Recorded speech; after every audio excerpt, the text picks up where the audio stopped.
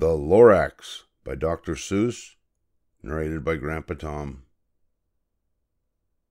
At the far end of town where the grickle grass grows, and the wind smells slow and sour when it blows, and no birds ever sing excepting old crows, is the street of the lifted Lorax. And deep in the grickle grass, some people say, if you look deep enough, you can still see today where the Lorax once stood, just as long as it could, before somebody lifted the Lorax away. What was the Lorax, and why was it there?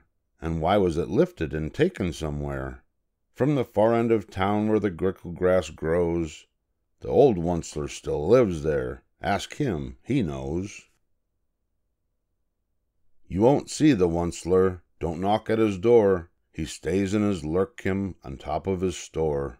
He lurks in his lurkim cold under the roof, where he makes his own clothes out of muffered muff. And on special dank midnights in August he peeks out of the shutters, and sometimes he speaks, and tells how the Lorax was lifted away. He'll tell you perhaps, if you're willing to pay. On the end of a rope he lets down a tin pail, and you have to toss in 15 cents and a nail, and the shell of a great-great-great-grandfather snail. Then he pulls up the pail, makes a most careful count, to see if you've paid him the proper amount. Then he hides what you paid him away in his snuv, his secret strange hole, in his grooveless glove. Then he grunts, I will call you by whisper-ma-phone, for the secrets I tell are for your ears alone. Shloop! Down schlups the whisper-ma-phone to your ear, and the old Onceler's whispers are not very clear, since they have to come down through a snurgily hose, and he sounds as if he had smallish bees up his nose. Now I'll tell you, he says, with his teeth sounding gray, how the Lorax got lifted and taken away. It all started way back, such a long, long time back.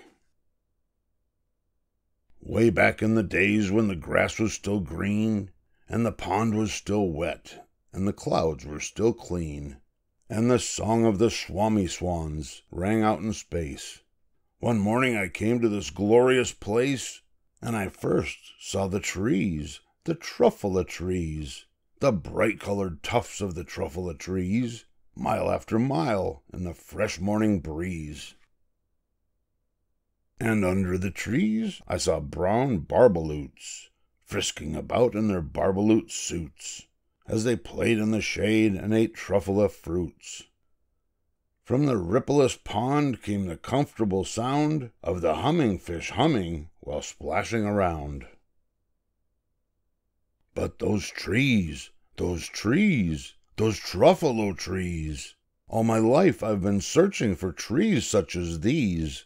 The touch of their tufts was much softer than silk, and they had the sweet smell of fresh butterfly milk. I felt a great leaping of joy in my heart. I knew just what I'd do. I unloaded my cart. In no time at all I had built a small shop.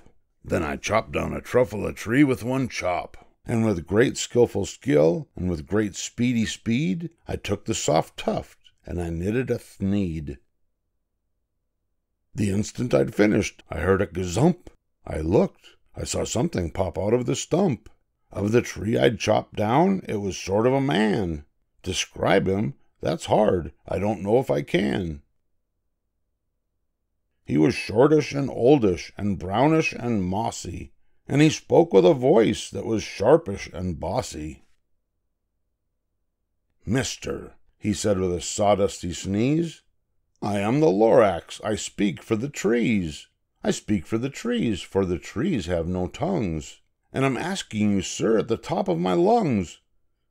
He was very upset, and he shouted and puffed, What's that thing you've made out of my truffula tuft? Look, Lorax, I said, there's no cause for alarm. I chopped just one tree. I am doing no harm. I'm being quite useful. This thing is a thneed. A thneed's a fine something that all people need. It's a shirt, it's a sock, it's a glove, it's a hat. But it has other uses, yes, far beyond that. You can use it for carpets, for pillows, for sheets, or curtains, or covers for bicycle seats. The Lorax said, "Sir, you are crazy with greed. There is no one on earth who would buy that fool thneed." But the very next minute I proved he was wrong, for just at that minute a chap came along, and he thought that the thneed I had knitted was great. He happily bought it for $3.98. I laughed at the Lorax. "You poor stupid guy, you never can tell what some people will buy." "I repeat," cried the Lorax, "I speak for the trees." "I'm busy," I told him. "Shut up, if you please." I rushed across the room and in no time at all built a radio phone. I put in a quick call. I called on my brothers and uncles and aunts, and I said, "Listen here, here's a wonderful chance for the whole Onceler family to get mighty rich. Get over here fast. Take the road to North Nitch. Turn left at Weehawken, sharp right at South Stitch." And in no time at all, in the factory I built, the whole Onceler family was working full tilt. We were all knitting thneeds, just as busy as bees, to the sound of the chopping of truffula trees. Then, oh baby, oh, how my business did grow! Now chopping one tree at a time was too slow. So I quickly invented my super axe hacker, which whacked off 4 truffula trees at one smacker. We were making thneeds 4 times as fast as before, and that Lorax, he didn't show up anymore. But the next week he knocked on the new office door.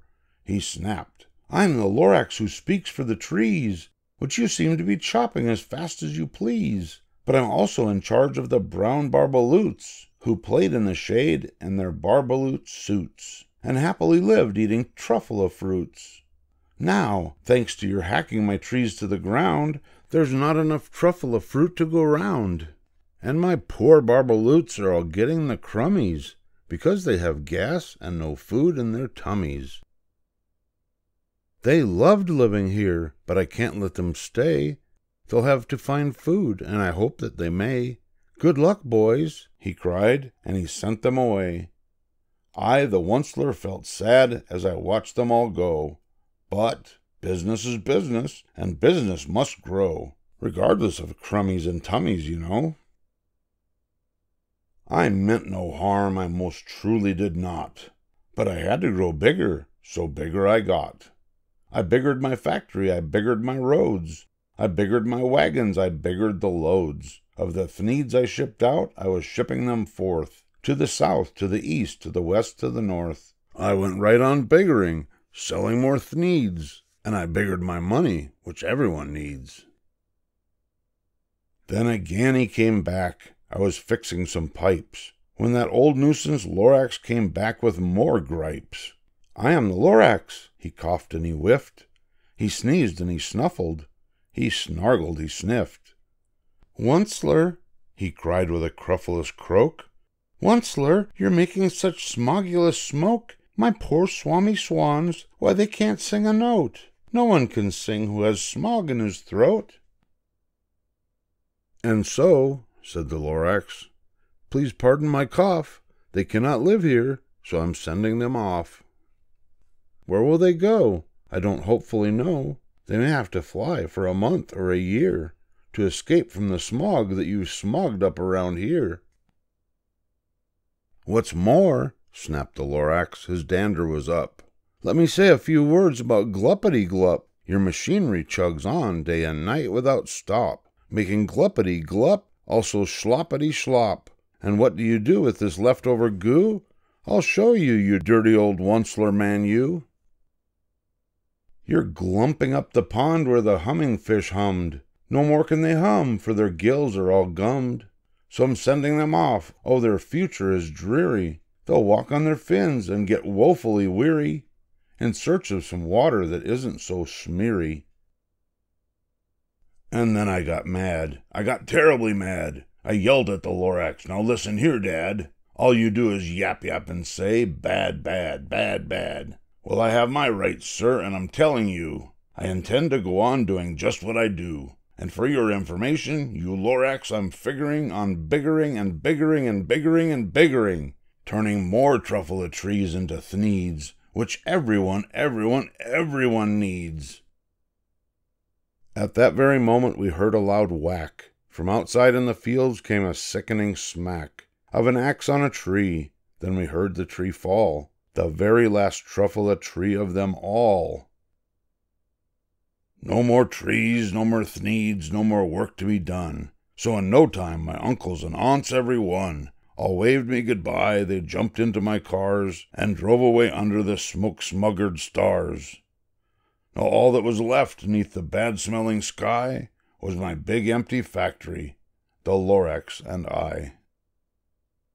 The Lorax said nothing, just gave me a glance, just gave me a very sad backward glance, as he lifted himself by the seat of his pants, and I'll never forget the grim look on his face when he heisted himself and took leave of this place, through a hole in the smog without leaving a trace.